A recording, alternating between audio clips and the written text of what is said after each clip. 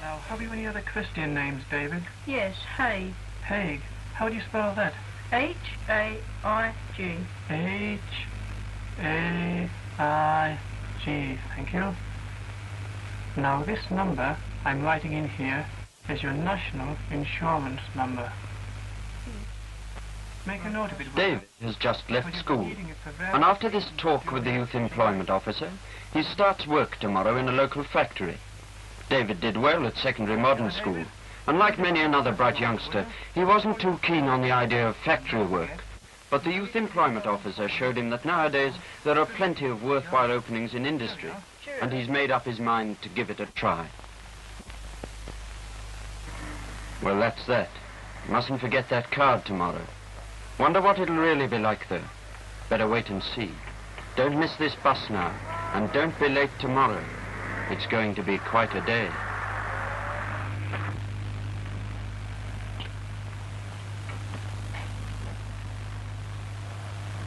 David has passed this sweet factory often enough on his way to school. It doesn't look quite the same today, though. Now, which way are you supposed to go in? Better try this one. It's not surprising that David feels a bit lost and uncertain. From the world of desks and chalk into this one of men and machines is quite a step for any youngster to take. The doorkeeper seems a decent enough bloke anyway. What was it he said now? Along the corridor, second door from the end. Ah, this must be it. David has arrived. The ice is broken. From now on, he will not be on his own. There are others starting work here this morning. Most of them are youngsters, though one is an older woman, Mrs. Leggett, who will be doing part-time work. Kevin did a technical course at school, and this will be his first day as a trainee mechanic. Eleanor is the new clerical assistant in the commercial office, opening the post and simple filing to begin with, but there'll be plenty of opportunities before long. Mary, talking to Mrs. Leggett, will be working in one of the big boiling rooms, helping to make the sweets, while young Bill will be delivering them. He's going to be a van boy.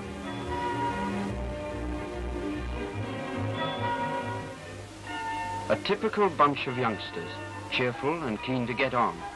But the first enthusiasm can soon wear off if they aren't made to feel at home or start by doing nothing but odd jobs. The Trebor management makes sure that this doesn't happen here.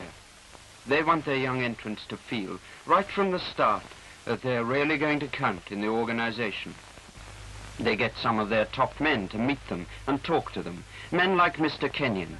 He doesn't think that the boss should be someone you only see to get a telling off or your cards. At the induction meeting, he talks to them about wages, hours, insurance, the profit-sharing scheme. They listen carefully. This is interesting, bread and butter stuff, not just a pep talk. But David is thinking. Yes, all very nice, but what about the job? What's that going to be like? David will start his training here, in one of the big boiling rooms. Len Ashdown is the foreman in charge, 25 years with the firm, and there's not much he doesn't know about sweet manufacture. Len has a pretty caustic sense of humor, but he's easy enough to get on with if you are doing your job. Of course, there were none of these training schemes when he was a lad. It was a question of learn what you could when you could. It will be very different for David. He'll get a full 6 months training, like young Ernie here, who's going to be a sugar boiler too. Jim Starling is explaining how the sugar, mixed with glucose and water, is cooked under vacuum to keep its color. Pressure cooking in reverse, and on a grand scale too. When the sugar is cooked, the machine automatically breaks the vacuum.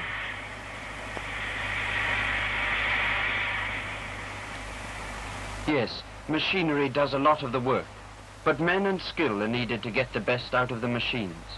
There are not many sugar boilers more skilled and experienced than Jim Starling, and he understands people as well as he knows his machines. That's why he was given this extra job of an instructor. David's early training will be in good hands here. But during his first months, David will learn more than just sugar boiling. Every stage of sweet making will be covered, including the work on the slabs with the hot sugar straight from the cooker. Most of this work is done by women and girls. Mixing in the color and flavor is the first thing to be done. These often change from day to day according to the demand. There's a big drive on sherbet lemons just now. Mary will be working here. She'll be one of a team of 5, each on a different stage of the job.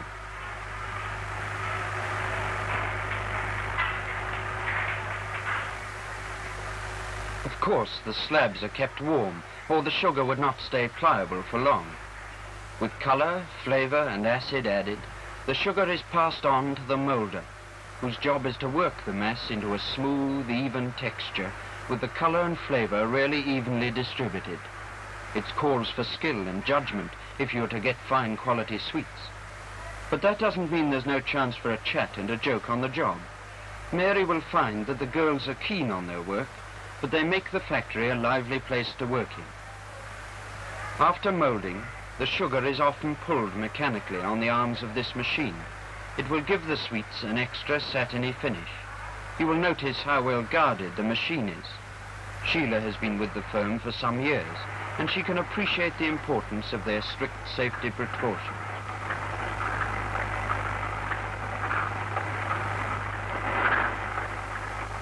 Of course, each member of the team doesn't stay permanently on one job. Mary will get the chance of working on each of the stages, and she will get a proper training for it too. The beginner today has a better chance than ever before of learning the right way.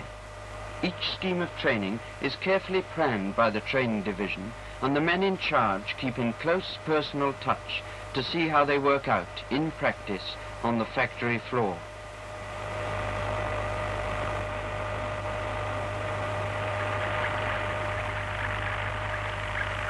All the ingredients have been carefully blended in, and the batch roller can now change the bulk raw material into the finished product.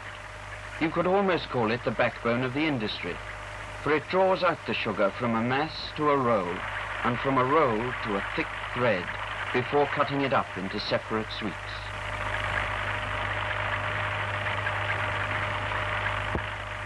Cleanliness and purity must be the constant watchword in a food factory. Here, any foreign body is instantly detected by the magic eye, a photoelectric cell. The machine stops, and the affected part is sent to the laboratory. Small, but well equipped, and with a qualified chemist in charge, the laboratory safeguards quality standards. For girls with a grammar school background, here is a job which is varied, interesting, and important. They test everything here, from the keeping qualities of coloring to the moisture content of wrapping papers. The one in the middle is a gold foil used for wrapping toffees.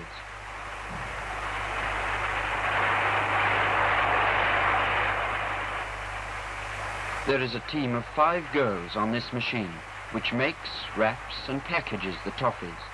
They must see that the flow of production is smooth and unbroken.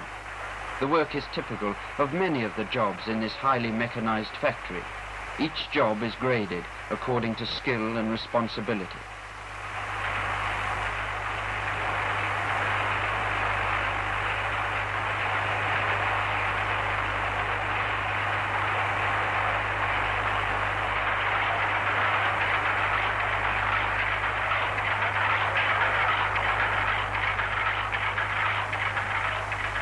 This kind of work appeals to many girls. It's clean and light. It's usually the sort of job you can sit down to, and it has a rhythm which leaves you free for a chat with a neighbor. There are other advantages too. Good welfare facilities and a dowry scheme, for example. And you can get on if you've a mind. You can get promoted to a higher grade with more pay, while a really ambitious youngster can finish up as a supervisor or forewoman. Dolly Anderson started off by helping to look after one machine, and now she's responsible for more than 30 of them, and the tremendous volume of production which flows through this large wrapping room every day.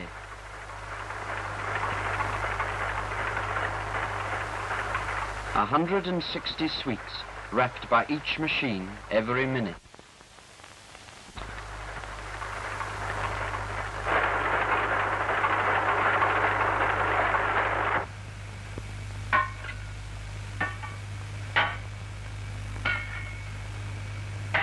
Even machines need a rest and attention.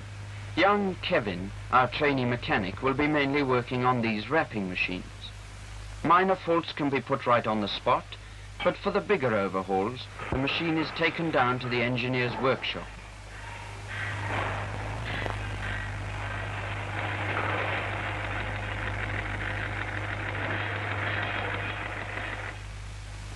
The men in charge of the engineering department hold a key position. It's not just a question of keeping the wheels turning. This is a highly competitive industry. Production methods must be constantly improved, layouts rearranged, new and better machines installed. And what a variety of machines there are in the business of making sweets. They do almost everything, from sealing the tops of polythene bags to making the twist in a barley stick. Machines for mixing, machines for molding, machines for shaping, machines for wrapping. All day, every day, these restless, insatiable machines must be fed. Some of the workers are part-time. The machines are always busy.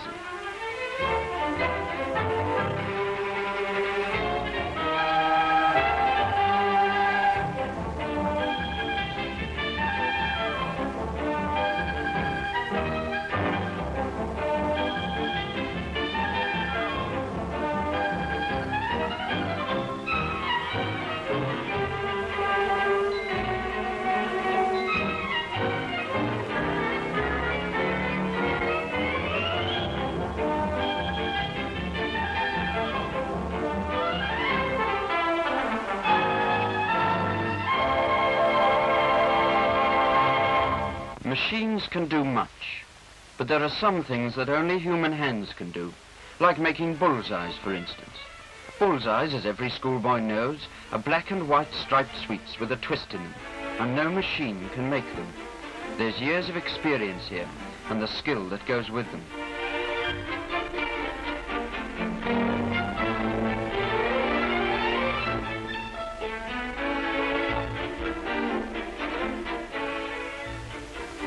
This is real teamwork, with each one knowing exactly what to do next. The slab is warmed, but they must work fast before the sugar gets too stiff.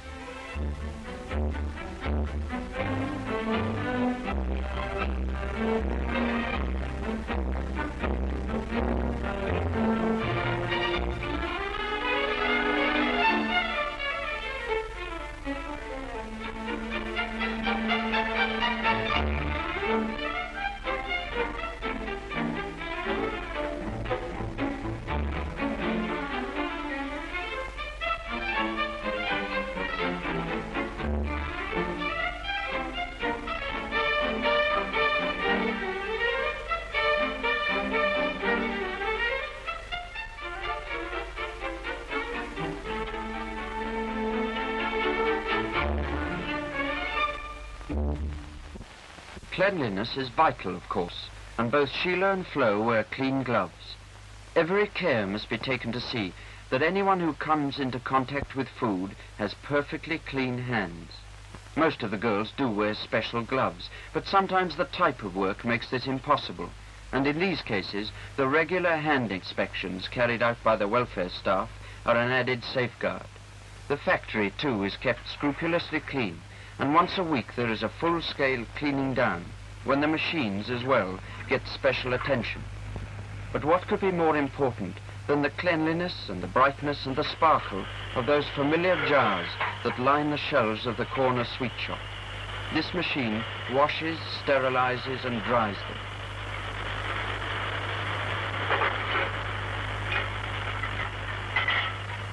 When the jars have gone through this machine, they're ready to be filled again and begin their journey back to the customer.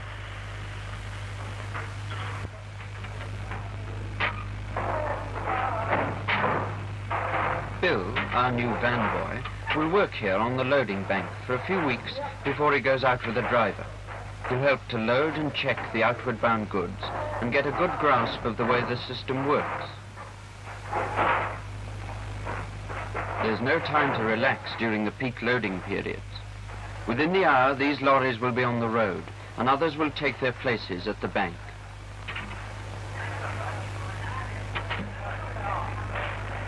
The loading of a 6-ton van has to be carefully worked out. there may be a dozen or more consignments in one load. The route, too, has been carefully planned, but if any snags do arise, they can be smoothed out by the journey planning office. Mr. Bryant's job is no sinecure. There's quite a big transport fleet based on the London factory, and the job of routing them over the whole of central and southern England gives him plenty of tricky problems. But he's been a driver himself, and he can speak from practical experience. You shouldn't have any trouble with that first stage run. You've got to drop at Reading and then down the A23 for the load of... With the route details settled and the loading completed, van 35 is ready for the road.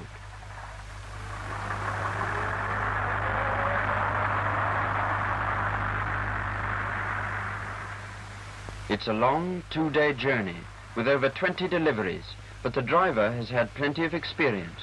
Bill Hahn has been driving these vans for nearly 20 years, and his van boy Keith, who has just completed 6 months with the firm, has learnt a lot from him. In a few years' time, Keith will have the chance of becoming a driver himself. This is no blind alley job. There are real opportunities for the right youngster.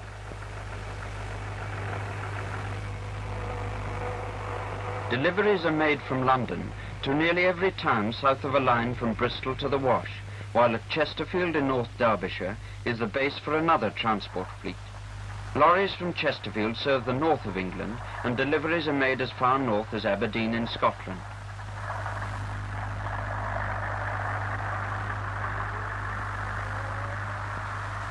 This transport network serves the home market, but the firm has a growing export trade. British sweets are becoming popular in an ever-increasing number of countries, and the export warehouse at Woodford in Essex handles the crating and dispatch of a steady flow of overseas orders.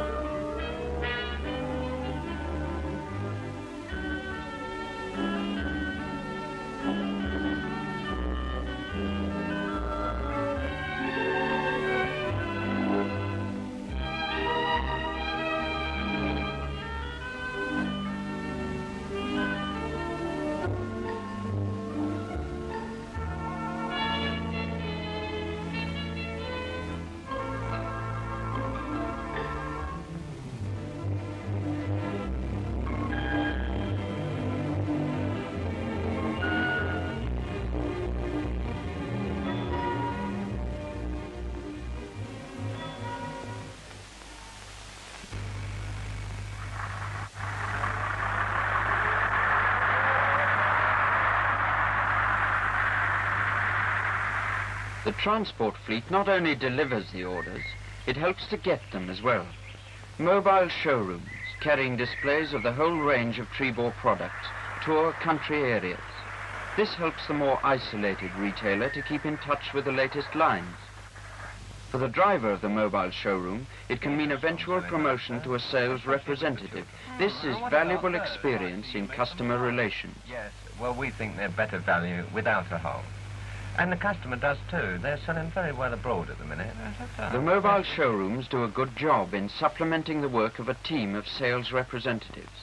Mr. Terry is still getting to know the wholesalers and retailers in his territory.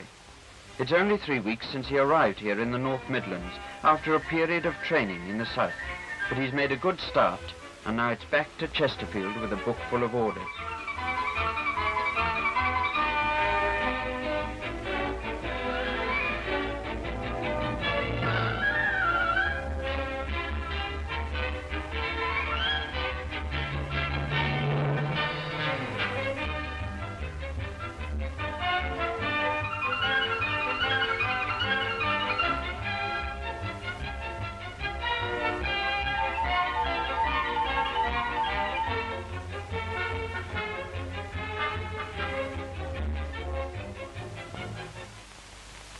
Mrs. Robertson is the Order Office Controller here in Chesterfield. In a short while, 150 miles to the south, young Eleanor will begin her first duties as a clerical assistant in the London office. Mrs. Robertson's responsible position is not an exception. It is typical of the promotion possibilities for the ambitious girl. Janet here has been with the firm for only 3 years, but already she is in charge of the Chesterfield accounts office.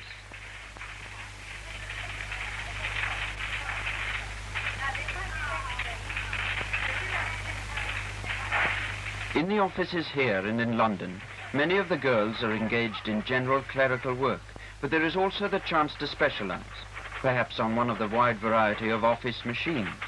Accounting machines are used extensively in Janet's department. By means of the teleprint machine, a steady stream of information is exchanged between Chesterfield and the various London departments, in particular with head office at Ilford. Details of orders, queries on accounts, transport requirements, personnel problems, they all tap their way through the teleprint system. The success of any commercial organization depends heavily on rapid and efficient communications.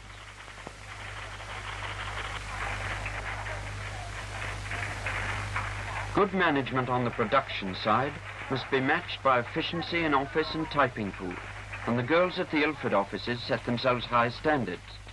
No less than on the factory floor, mechanization has become the rule in the modern office.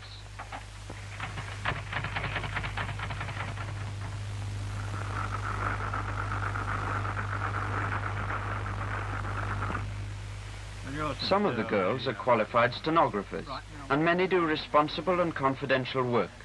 Marigold is the managing director's secretary, and she is taking notes at a manager's meeting at which her chief is presiding. Still an active and very much respected member is Mr. Robertson, who started it all over 50 years ago.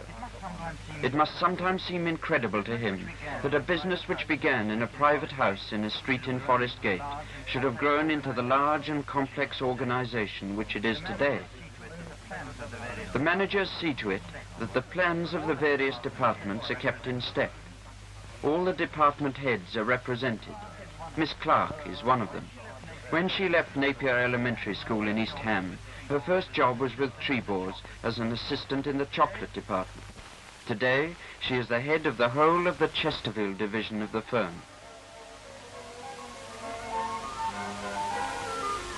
Miss Clark has plenty of high-level problems to deal with, but she finds time, makes time, to see that her employees are contented and that the problems of personnel are being coped with by supervisors. Health and welfare are very much the factory's concern today. Shortcomings in the product can often be traced directly back to the worries of the girl who made it. Welfare staff can do as much good smoothing out some personal problem as by treating a cut finger.